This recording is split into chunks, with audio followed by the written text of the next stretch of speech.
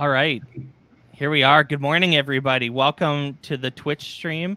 Excited to another day, Wednesday. I guess it's Wednesday. Is it Wednesday? I think it's Wednesday. I've lost track of most of the days. Welcome to the stream. Steve and I are here again today. We're on Mr. Isaac's streaming channel, and we're also on the Inside Participate channel. Make sure you're following both of those channels. We got lots of stuff happening on both of them that is worth being notified of when it goes live. We're with Dr. Diane Bowser this morning. Dr. Bowser, welcome to the stream. Thank you for having me this morning. This is my first Twitch stream. I'm so excited. That's awesome. It is exciting. We're on a roll. We're bringing people into Twitch left and right this week. Yesterday we had Jamie Donnelly, and it was her very first Twitch stream as well. So, welcome. Yeah, we're making things happen. We're bringing everybody into the future, one person at a time. It's gonna be a great when everyone's doing professional learning on Twitch. That's our goal. That's really cool. Yeah, we're super pumped. So, speaking of being pumped, we're gonna talk about something I know nothing about, but would absolutely love to learn about, which is, listen, if there's any reason to do these streams, it's so that it's selfish. It's so that I can learn things. So I'm really excited about learning about Blender today. So why don't you talk a little bit about what this piece of software is, what it does, and then we'll get into kind of the weeds on it, because I think this is super exciting. So Blender, the reason I love it and we use it at our company, CodeReel, is because it's open source and it's free. And anyone can access it. And it's a very democratized technology, right?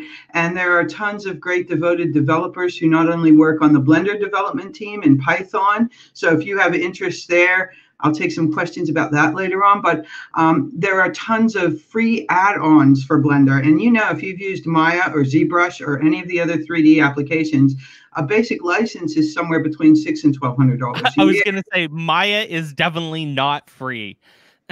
Right. And so previously there were big differences between Maya and the add-ons available for Maya and the speed with which you could do things for game art and design, AR and VR. We're a little more focused on AR and VR right now, but we're also doing some education simulations and game design. So, so we're using it for all three. It's an essential part of our pipeline.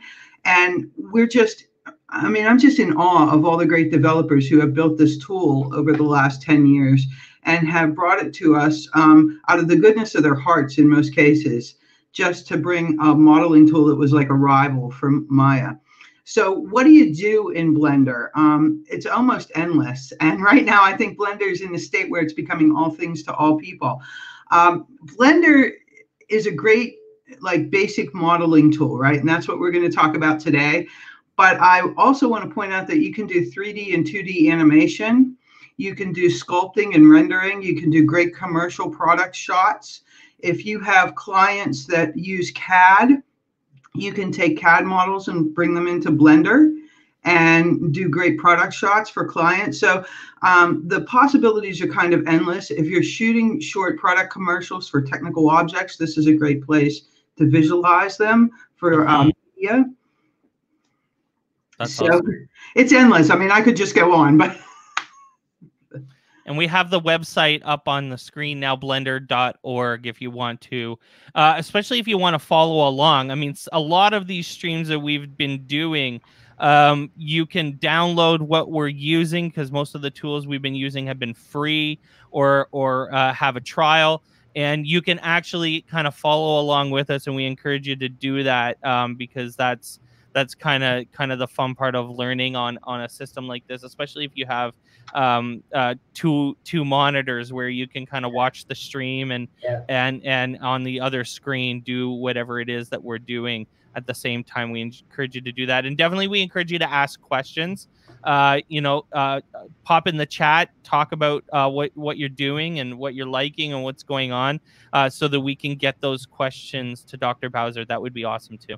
Yeah, and if I could give a little context too about one of the reasons I was so excited that Dr. Bowser was going to join us and talk about Blender is my students, I teach game design and development, and the whole idea of these streams, a lot of it's for like Mike said, for Mike and I to learn, but also for my students and the rest of the world. My students, this is a great tool for them to dabble with in terms of animation and 3D modeling, especially those that are interested in getting into using like Unity and Unreal Engine, because once they develop something in Blender, they can bring it right in to their projects. So that's one of the things that has me so excited about the potential here. So there you go. Nice. All right, Dr. Bowser, why don't you show us a little bit of Blender and how it works? Okay, so if you've just downloaded Blender and installed it, your screen is going to look a lot like Mr. Isaac's screen. And this is sort of like a standard Blender setup. You open it for the first time and you get the cube. When you see my screen in a second or two, mine looks a little more customized, but that's just like the flexibility of Blender. I added some colors to the menus and whatnot. Today, I'd like to show you around and show you about some of the possibilities in Blender and what the various views are. When you open something like this, it just seems so overwhelming with all the buttons and controls, and it's hard to know where to go first. So my goal is to give you a little tour and to answer a lot of questions during the time that we have today. I want it to be all about introducing everybody to the wonders of Blender and then some great resources that I'd like to talk about as well. But when you open it the first time, you see the cube and you have a camera in your view and a light, usually. We're not going to worry too much about cameras and rendering and things like that today. We're going to talk a lot about modeling in this cube and what you can do with it, because there's kind of a joke in 3D modeling. If you see the t-shirts, it always has this basic cube in the middle because the starting point for like every project ever. So we're going to do a lot with this cube today, and then I hope we're going to get a lot of great questions and comments and responses from everybody on the stream. So when you open Blender the first time, one of the things I want to point out right away is everything is contained in a scene. So they're called collections, and you can add scenes up here, but for the most part, when you're just beginning modeling, you're going to stay in this scene and you're going to work with objects and lights and animation in a single scene. So no need to be overwhelmed. This file tree works like all the file trees you're familiar with on a Windows or a Mac or Linux machine, right? So I have mine set up a little customized here. I have an environment, lighting, and a camera rig because I do a lot of rendering for the web. And then I have my objects stacked below. You can organize this any way you like, and it's so easy to add a new collection, right? A new category. When you first open Blender the first time, it will ask you if you want to left click or right click. I'm suggesting everybody left click initially in Blender now because it works the same way all of our other imaging software works. So in order to add a new collection, you would just simply click on the collection button up here and you get a new collection. And you can organize your objects accordingly. Let's say you want more than the cube, or you want to find out what Blender can do. One of the great things about Blender is you get all these different views, but they're overwhelming at first.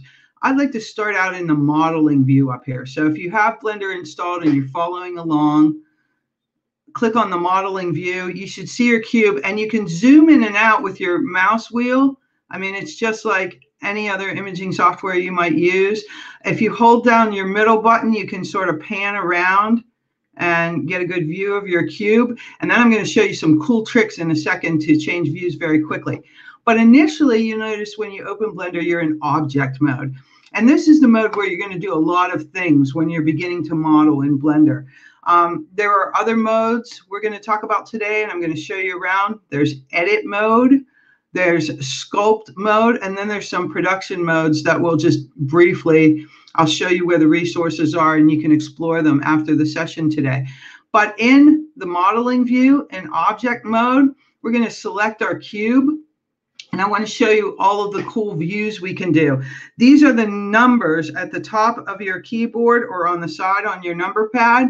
So view number one, we're getting a really flat view of our object, and we can move it vertically very easily and position it very easily from this view, right?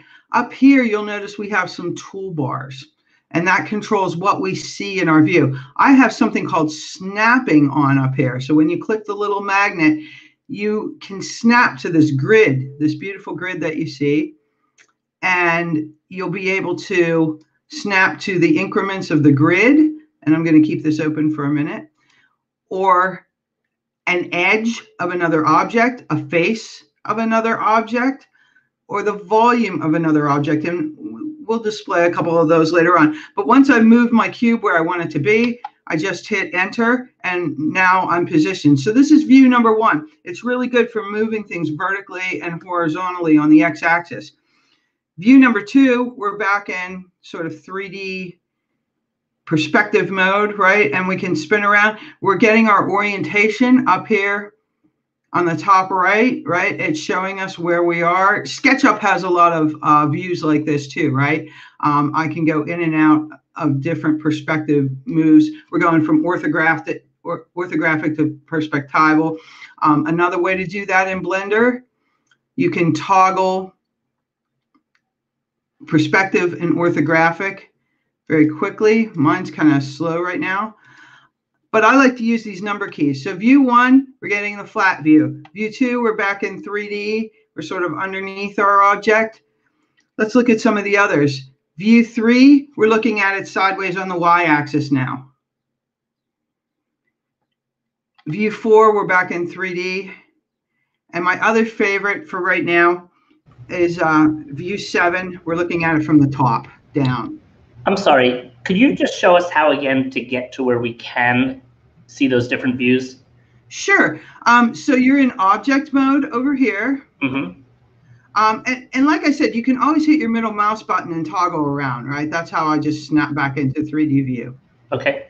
Okay. You're going to use the numbers on your keyboard, right? They can be the ones above your letters, your QWERTY letters, or if you're lucky enough to have a number pad on your keyboard, you can use your number pad, right? And so we're just clicking through the numbers. View number one.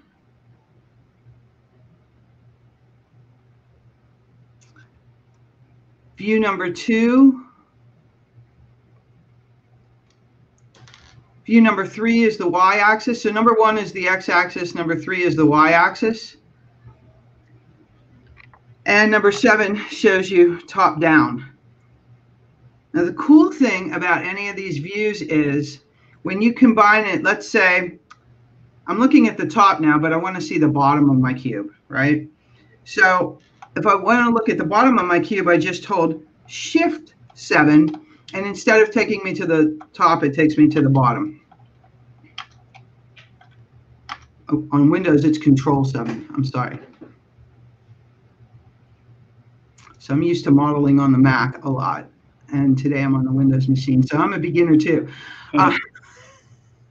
But yeah, please feel free to stop me if I'm going too quickly. But I just want to show you how to get different views of your object and what you can do with your object. So you have this cube, and Mr. Isaacs, maybe you can help me out. Does your class currently do some 3D modeling, or is this a first approach? So for my students, a lot of their projects are choice-based. So the kids that choose to use Unity or Unreal for designing games, they would want to use some 3D modeling. So they all have options to do 3D modeling, but it's really a matter of the kids that are, particularly interested in it. So it's a fraction of my students. Well, so I want to make some modeling fans today. Yeah. And so we're going to play with this cube a little bit. This cube is called a low poly model. And many of the game assets we talked about, we're modeling in Blender a lot of times to bring the assets into Unity and use them in games, right?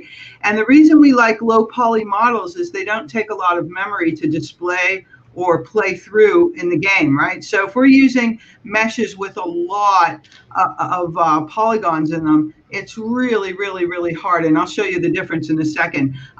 to have all those assets at one time in the game, right? They're going to suck up a lot of memory. Your game's going to be laggy, right?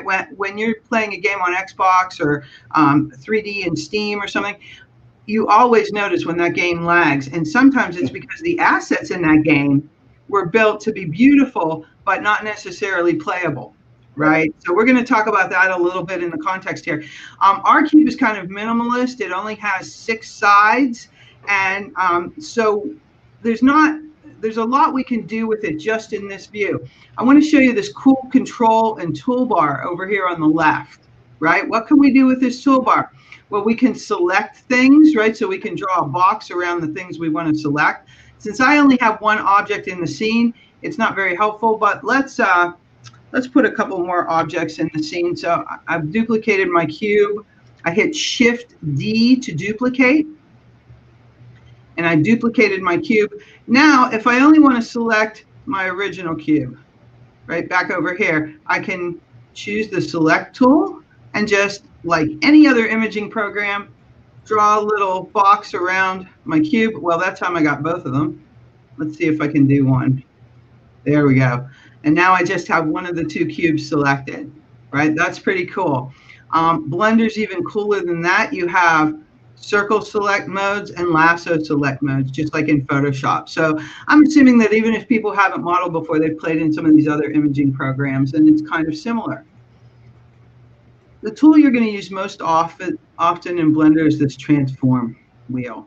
And it's very, very cool. It can scale and move things and rotate them all at the same time. So previously, if you've used any other 3D modeling tool, you have scale, right? And if you still want to do things that way, you can. So scaling makes things bigger or smaller, right? If I want to make this bigger on the x-axis, I can pull out. Now let's say I want to be very precise about what I'm doing, right? So I'm going to undo that with Control Z. I want to be very precise. I can hit S for scale, and I want to scale it by 4 times, and I've scaled the whole cube, right? But last time I only scaled along the x-axis. So I'm going to undo it again. Let's do it and then undo it. If I want to scale just along the x-axis, what I can do is I can hit S for scale, I can hit X, and then 4 that way, and scale 4 meters in either direction automatically. So it's the scale tool in and of itself is really cool. And let's do that. And I'm just going to leave it that way for now. So we scaled it along the x-axis. Let's say we want to make our cube taller too. We want to bring it up a little bit. Maybe we're building a wall or a building. So one way to do it, and my favorite way if you're just playing around with new forms, is just to drag the handle, right? But notice we have things above and below the plane now, right? What do? We don't want anything underground. We want everything above on the plane. So I'm going to use some of the view tools I showed you earlier. I'm going to go to view 1. Notice how it flattens it out and it shows me my big wall. I'm going to choose the move tool, and I'm going to move everything up. And now my building is sitting on the ground plane.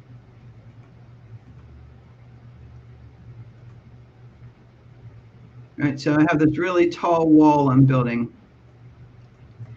Now let's say I not only do I want to scale this thing, I want to rotate it too. That's where the combine tool comes in handy. I can scale. Notice the scale handles. The move handles are the little arrows, right? So if I want to move along the x-axis, I drag this way. If I want to move along the y-axis, I can drag, in my case, back and forth, right? Because I might be oriented this way. Or I can move up and down as I've shown. And I always like to use those really flat views when I'm moving left to right if I want to be precise about size and modeling. Since we work with a lot of engineering clients, that's kind of a thing. But what else can I do with this? Well, I can also rotate. So if I highlight here, you'll see the little circles on the transform tool, right? I can rotate along the y-axis.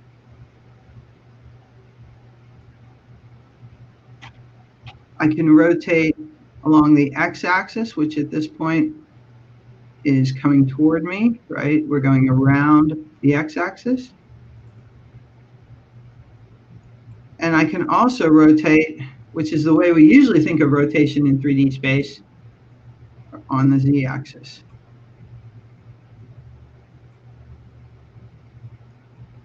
And again, anytime you hit enter, your movement is applied, your change, your transformation is applied, or if you click away to another object. Now my object's running into my camera up here, right? So I want to scale it back down so it's not running into my camera rig. And I'm going to move it back down. So I'm going to lay it on the ground plane, view number 1, and I'm going to pull it back down. So those are some of the basics on the toolbar, just moving things around and navigating in the viewport. But can you change the color of the blocks? Like, sure, that's a great question. Yeah, definitely you can. Gray's a little boring. Yeah, it is a little boring, and so initially it's overwhelming, and you're just kind of playing and figuring out how you can move in the viewport. But let's say, okay, we got our block, we've moved it into place, but we want things to be a different color. So let's go up here to the overlays. Does everybody see where I am on the top right? Yep. We're going to click on the overlays, right? And the overlays show us what we're going to see in the viewport, right? So at this point, I have almost everything selected, and I'm in solid view mode. So I want to go through some of these views a little bit to help with this. We also have wireframe, which is sort of the old 3D modeling way, right? Where you just want to look at the edges of the object. In solid mode, if I'd like to change the color of the blocks just to make it easier to distinguish my objects, I'm going to come over here and click on the right. And we can change the color right here. So we can change the color by object and show the object color. I haven't applied any materials or objects to my block yet. We'll talk about how to do that in a little bit. For right now, random makes a lot of sense because the solid view mode will just show us our block and our cube in different colors. Is that helpful? Yeah, that's cool. We also have 2 other view modes in Blender, which are kind of miracles in 3D right now. We have something called viewport shading that lets us see our light conditions, right? So I haven't applied any materials or colors to my block. We're going to get into that a little bit next. But now I can see my scene lights here. I have a light here, and I have a light over here. I can see how they're affecting the objects in my scene, right? So yeah, I was going to say it's like it's glowing. Yeah, exactly. And so this is called, this is a shaded view, right? This is really great. Viewport shading allows you to see if your lighting placement and your setup, especially if you're going to render or do product shots or kind of show a character or a game object in its best possible light. This view allows you to really set your lights so that they highlight your object. So let's say I don't like the way that, I mean, this is like pretty glowing and this light's a little too bright. Notice as soon as I selected the light, over here on the right, we have an entirely new tool interface, which I'm going to get into in a minute. But it selected my light, my lighting interface. And I have a point light on. My light is 1,000 watts, right? So maybe it's just too bright. I'm going to click in there and I'm going to make it 500 watts. Maybe that's better. Notice some of that glow's come off the object.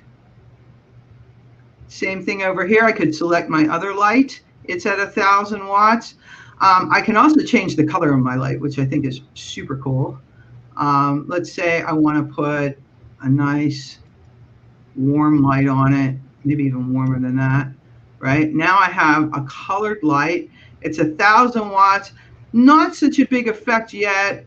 If I move it down and maybe closer to my object, I might see a little bit, but my object doesn't have a lot of color. There's no big floor object to reflect off of yet. So we're not really seeing the effects of colored light. But this is where you would change those things. Again, if you wanted to introduce color into your scene. You also have the option of changing your light type, which is really neat. Point lights work really well when you're modeling and designing because they don't take up a lot of memory. More complex lighting tools, like the sun tool, notice when I choose sun, I get this big sun ray, and I can point it at my object. So all I would do, notice when I hover over, I can change the direction of that sunlight. That's pretty cool, right? Wow. And move it up a little bit, maybe move it down through my object in a different way, like I only want it to glance by, right? I can have a spotlight. Notice my spotlight shows me the silhouette of my spotlight. So I can control how wide that radius is, and I can control the radius, the spot shape, put it at a custom distance, right? So the settings are endless. Endless. And it's worth noting that this is in a 3D space, so you can like pan around this and see how that spotlight is. Yeah, see? So when you pan around, you can see that where that spotlight is actually pointing. That spotlight is actually pointing away from the block. Right. Even though in the one view, it almost looked like it was like at a certain angle, it looks like it's pointing over top of the block, but it's actually not. It's actually pointing away from the block. But because this is a 3D space, you can actually, you know, spin your camera around and view of this. We had a couple questions in the chat that are kind of interesting. You know, I guess, what do you think the learning curve on something like this is, especially for students, especially for like upper elementary or high school students? Do you think, like, for example, a grade 9 or 10 student could figure this out? I mean, we know that there are special ones that will like, boom, and they got it, right? We all know those kids. We've all kind of, a lot of us have taught those kids. But if we wanted this to be like a regular part of like what we're doing in our class, especially like a class like Steve's where he's actually doing, you know, game design and content creation, you know, what do you think the learning curve is? How long do you think it takes for someone to be able to like just figure out the basics like this? So if you're figuring them out on your own, I have a whole list of resources I want to get to. Right. But for younger students, that might not be an option, right? It might be harder to follow tutorials. But I also don't want to underestimate the younger students because they play in 3D game environments. And so once you show people how to move around this viewport area, right? This 3D modeling space is called the viewport area. I think the learning curve flattens a lot once they realize how much it is like navigating in a game environment. So, I mean, it's hard to estimate for any one individual, but I would say within a couple of weeks, people are pretty comfortable getting in here and, you know, picking mesh objects. And I just want to show all of the cool objects we could add, right? So over here on the object menu, if we selected, I want to add a mesh, right? All of these different meshes we can add, and people start to play with those and become more comfortable very quickly. Yeah. So younger students, I mean, they have valuable gaming experience that I don't want to devalue, right? It comes in handy here immensely as they learn a tool like this. For students who are in high school, I think it's just a matter of playing with it consistently every day. So my guess is if you had a class and you were doing this with your class, let's say you were devoting 3 weeks to this, right? The first week would kind of be that learning curve. And everybody would be getting in and exploring the things that interest them most once they learn how to navigate in the viewport like we've done during the first part of the session. But after that point in time, once people learn how to move around and maneuver, it's sort of like a hockey stick. They start discovering all of the great features of Blender, which I hope I can whet your appetite with a little bit today. I'll share there's your daily lesson that video games have transferable skills, by the way, as well. Yeah, I'll share a little bit about my experience too with my students. So last semester I had a student who in particular wanted to learn Blender because he wanted to create the models for his game in Unity. Now, one of the things for me teaching game design is I like to really leverage the idea of design teams and such.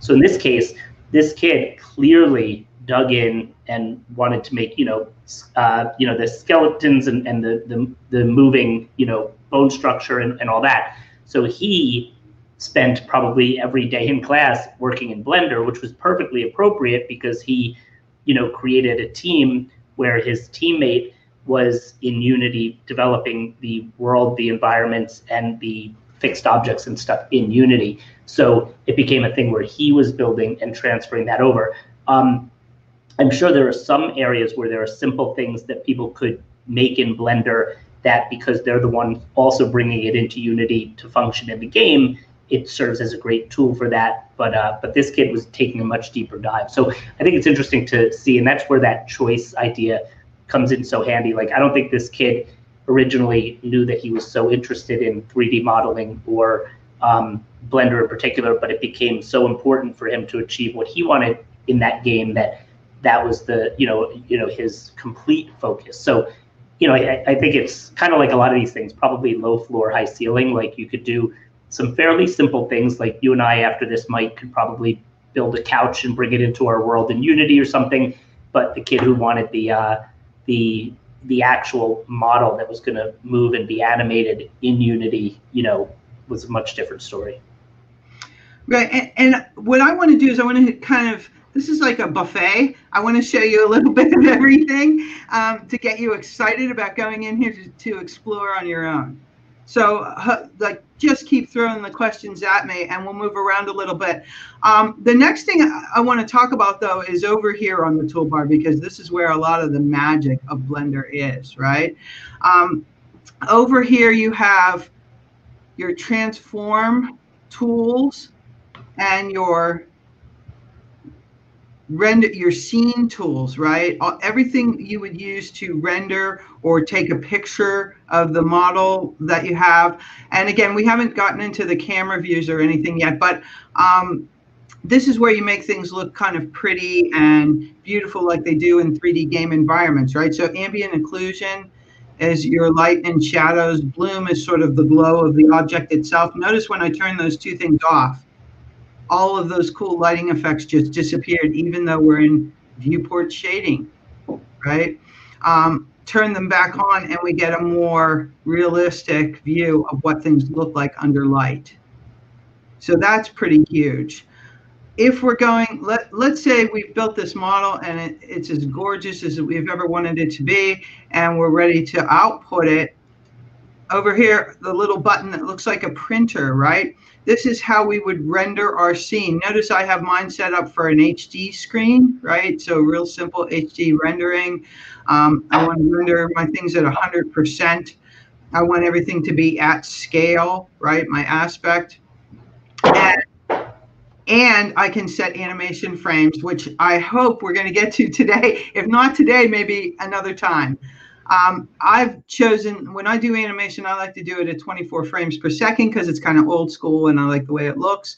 But certainly you can click on the drop down and use some other kind of common frame combinations that are more akin to what would be coming off your phone or a video camera. You can even do some slow-mo, right, at 60 frames per second up here if you're so inclined.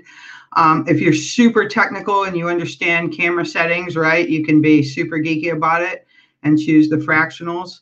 But I like to keep it kind of simple, and I can add 24s pretty good now so to figure out how long my animation would be. So if you notice, I have 24 frames per second. I have mine set to 250 frames, so I'm doing about 10 seconds of animation when I do, like really basic rendering. So these are my default settings. That's another thing I want to show you in Blender that's super cool. The settings. We're going to come back to this toolbar in a second, but I don't want to miss this in today's session.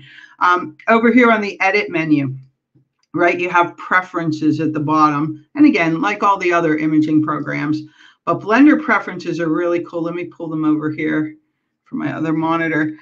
Blender preferences give you endless customization and endless opportunities to add add-ons to your tool set. And my add-ons, you can see over here, they're kind of filled out here on the side, right? These are tabs I can click on. For example, I have something for animating characters called cats, right? And so I'm looking at that. That's an add-on. But if we go back to the preferences, I just want to kind of give you a quick, like, look what you can do. Look at the preferences. You can change your Blender theme. This is how I changed all the colors in my theme to blue. One by one, you can drop through. I'll show you my user interface really quickly. Maybe my text or my menus, right? And you can see the color settings. You can see, you know, there's my blue color. So if you really want to customize your environment, that's cool. You can change what your viewport looks like, right? Again, I keep mine with the defaults most of the time unless something isn't working, right? And then I go back and look and see if there's an easier setting on memory or an easier setting on rendering or something. You can have light sets that you import, right? So you can set up studio lights in another 3D program and import them here, or you can install pre-made lighting setups, which is really cool. And again, there's a whole community of people who've designed these things for free, right? There's a site called HDRIdepot.com or something, and they have all kinds of free studio lights and HDRI setups. HDRIs are just high definition photos that you can use as a background. And again, that's just a whole world to explore. The other thing I want to point out really quickly, because I don't want to be pedantic about it and go through every one, are the add-ons.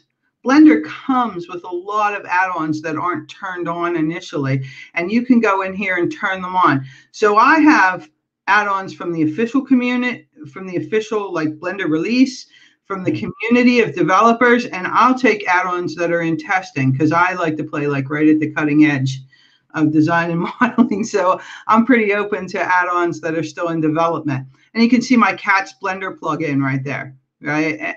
That's the one I'm showing over here, right? And I can update it in Blender, which I obviously need to do. Some of the tools that I use all the time measure it, right? Because I'm working with CAD people and I have to have very precise drawings, and I have to make sure when my CAD comes over, I can measure everything to make sure I'm getting nice one-to-one renders. Sometimes when CAD comes over, it comes over 10 times bigger from CAD than it is in Blender when Blender imports it. So you have to change the scale of your rendering, and measure it really helps with that. There are also extra objects that you can add, curve tools for more advanced kind of objects, and on and on and on. There are mesh tools, there are animation tools, right? So if you're into rendering animation, there are cameras and rigs you can bring on if you like to render and animate things. There are lots of development tools, and then there are the import and export tools, which I think are the most valuable here, and this is why I wanted to show it. If you're bringing things from other software, like I'm bringing things from Architects a lot, right? So I have my Autodesk turned on my Mac installation all the time because I'm always bringing over architectural drawings, and I need those Autodesk imports. So I have this turned on normally in my Mac installation. I can also import or export paper models, right? I love doing 3D paper models. And so I can make like a really complex paper plane or fold it that I've seen somewhere else in Blender, and then I can export it and send it out. And render it and send it out with like all the little dashed lines for folds and so on and so forth. You can also export and import for 3D printers, models.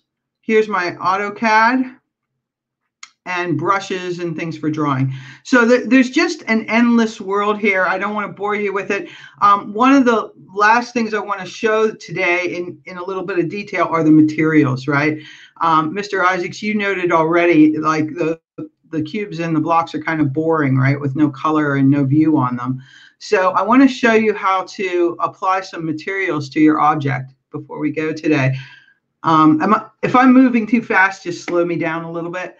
Blender is in the process of doing a new release every 3 months, and they're making these materials and nodes better and better and better with each release. So what I show you today will be better by May. When the 2.83 release comes out. So again, lots of things to deal with nodes and objects. If you played with other 3D modeling software, you may know a little bit about node materials and so on. But I'm just going to give you a brief overview today to show you some of the possibilities. And again, Blender will automatically save everything you change down here at the bottom of the preferences window. You can save preferences. You can have it auto save. I have mine auto save, right? Because sometimes I forget and I close the window. But it's a great customizable tool, and I just kind of want to point that out.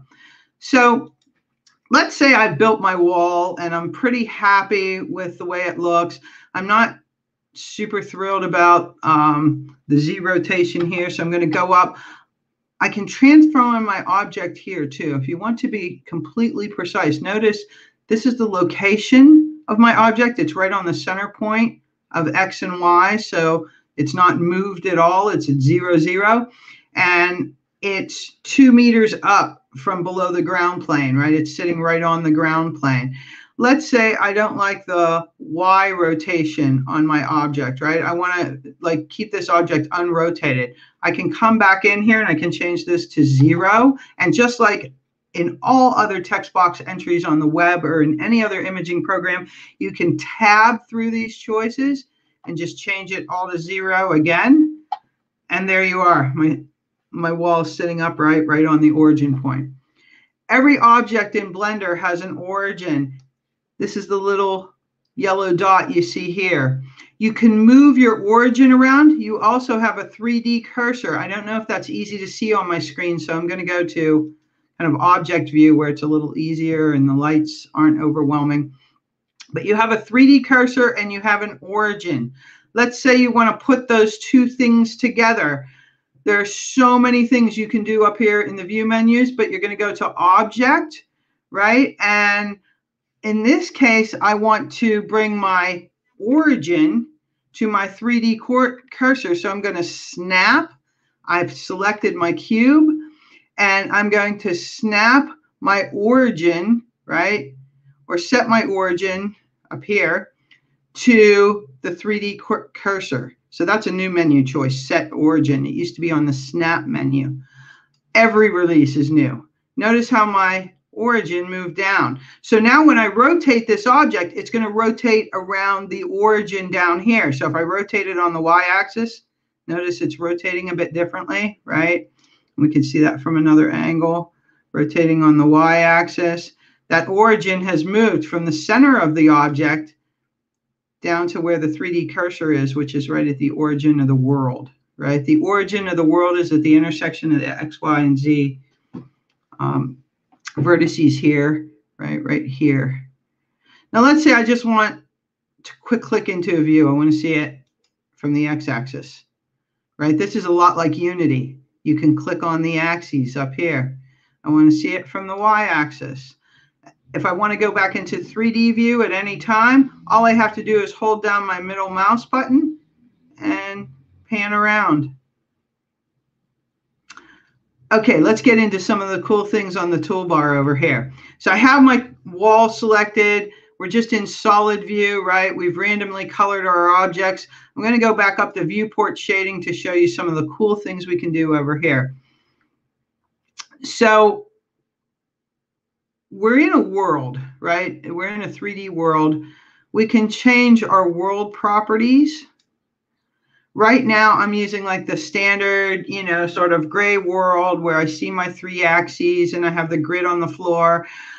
If I wanted to change the color of my world, right? Color my world, old tune, music humor, right? I can change the color of my world. Right now, it's not going to matter because I don't have too many objects in there for it to reflect off of. But now I'm in sort of a green-lit world with no background, no color. If I wanted to really change my background, I could use nodes and add a background image. This is really cool. So let's say I want to put a background image in.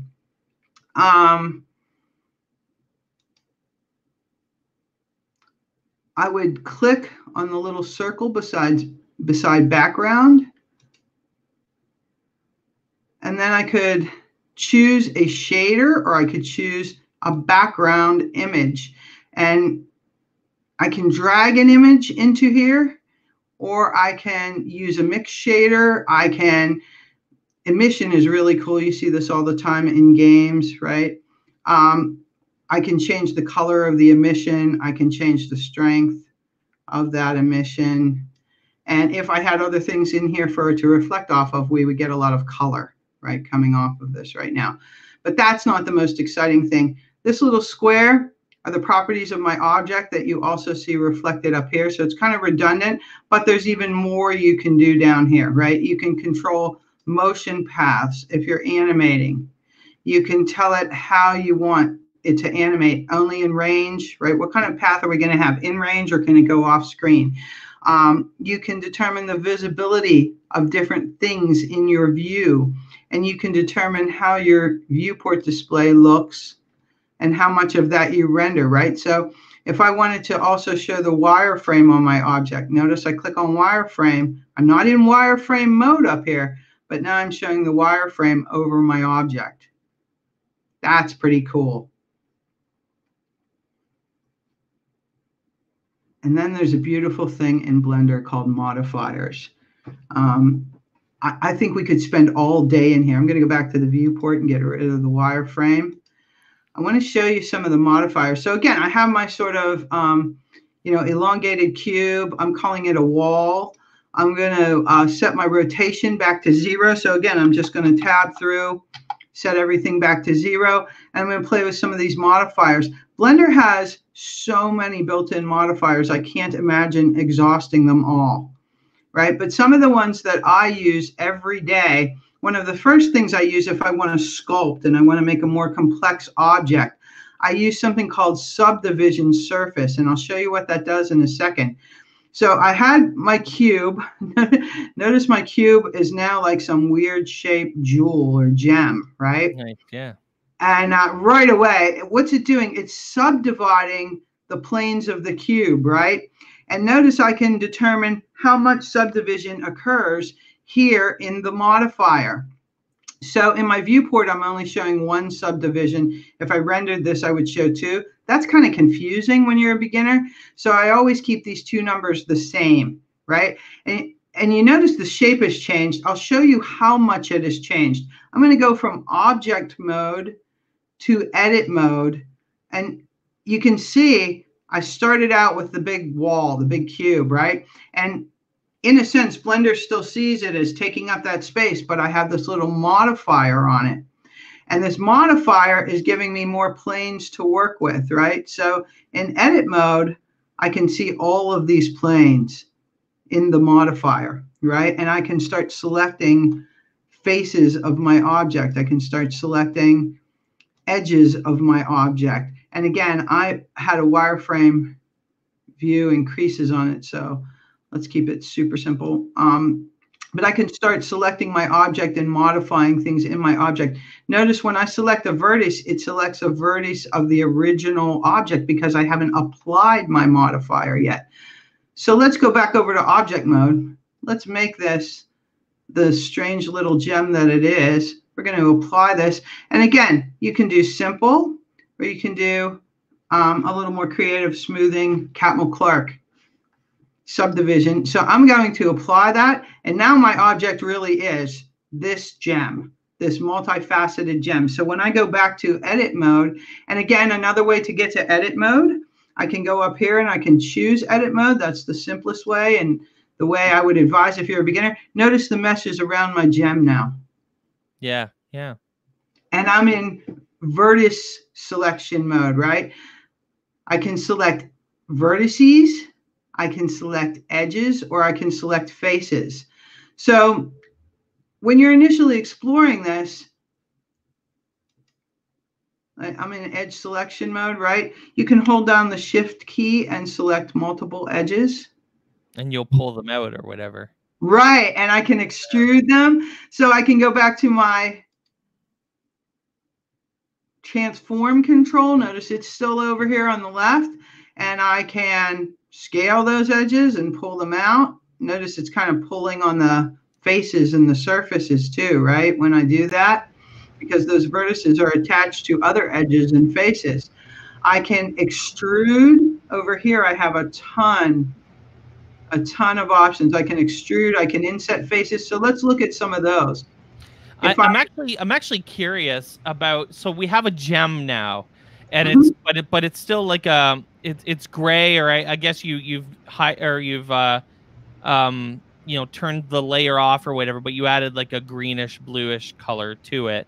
I'm curious if can you add textures to this? So could you make this like look like a diamond, or even like for the purpose of a demo, add like it so it looks like a piece of grass or something like that? Like, is there a way to add textures in Blender? Sure. And so let me go there very quickly. I realize our time is running out. Like I said, I'm so excited about these tools, I can get carried away. And I apologize. So what we did with viewport shading is we just told it to give some random colors, right? These colors are just random for our viewport so that we can tell our two objects apart. They're not really attached to this object. If we want to attach some materials to our object, we come over here to what I'm calling the magic toolbar. I think this is like all the magic of Blender is right here, right? Okay. So I'm going to go over and I'm going to click on the little thing that looks like a warning sign at the bottom. These are materials, right? And we want to add some materials. So I'm going to go back into viewport shading mode so we can see what we're doing. We can see what we're adding. And again, I'm still in edit mode up here, but I could be in object mode as well, right? So let's keep it simple right now. Let's go back to object mode. I'm in the material view. I'm going to add a new material. Notice it just gives me like some generic material. There's nothing there yet. Notice its base color is white and it has a shader, right? So this is the most basic kind of material. We're just going to give it some color right now. So again, I don't want it to be like glowing white. If I want a gem, maybe I want it like a goldish color, right? Maybe a goldish green. So all I'm doing is I'm changing the base color right here. I'm using a really basic shader. Notice my shader has all kinds of crazy settings, right? So if I want that gold color to be more metallic, I can just crank the metallic view up. Notice what it does to my lighting. And it looks a little more metallic, right? I'm getting a little more reflection there. I can have a subsurface color. So let's say I wanted my subsurface color of my gem to be a little pinkish, right? Sort of a pink diamond subsurface. And again, I don't have a lot to reflect off of, so it's not making a huge difference in this view, but I can control all of those things. Now I decide, not so metallic, maybe more rough, right? I'm going to turn up the roughness and make this thing really rough, or I'm going to make this thing really smooth and shiny. Notice what happened right away when I turned down the roughness to 0. Right now it's very reflective. What you're seeing up here are reflections. Oh, that's rad. Yeah, I think one of the comments in the chat that's really interesting and something I resonate with quite a bit is the idea that for my students, and I taught younger kids, so I taught like grade 6, 7s, and 8s. This is where I would get them into something like this. And in a lot of cases, they just wanted me to like make something. So like make a scene with some grass and a tree and maybe a person or whatever. And then, then let them go and play and let them kind of loose and experiment. And then, if they have more questions later, certainly having enough knowledge about the tool that I can help answer those questions. But a lot of kids are motivated by, and we're leaving people with we have about 3 or 4 minutes left. And, so we've actually left them in a pretty cool place, because now, on the screen, we're looking at, we turned a pretty boring gray block into a really neat looking, shiny kind of gemstone in the tool. And that's a really neat place to end. We did have a question, and this is actually a really good place to end. Is where can people get resources? What websites can they go to? What blogs, or where are your kind of top 3 places that people can go to learn? YouTube channels, wherever that people can get some instruction on how to do this going forward. Okay, so I've sent Mr. Isaacs a whole list of great resources over, and I'm hoping he'll be able to post them in the channel. But I'm going to show you a couple of my favorites right away and what they offer to close. So the best place to go and to start your explorations is at blender.org, right? Blender offers a lot of demo files, and from the download screens, they'll give you a lot of support. You can learn so much just in the Blender community. So if you click on the support at the top, here is the huge list of resources, right? And it's always kind of endless and overwhelming. The things I would recommend are the free tutorials to get started, right? So this is from the support menu, the free tutorials. Of course, there are like all kinds of paid resources you can use, but the Blender community is just amazing, and that's what I want to show you. The Blender community has a set of pages that they put together for people with all different kinds of interests, right? So Blender today is, you know, user submitted content, tutorials, live streams, people who are on the same path that you're on, learning how to develop games.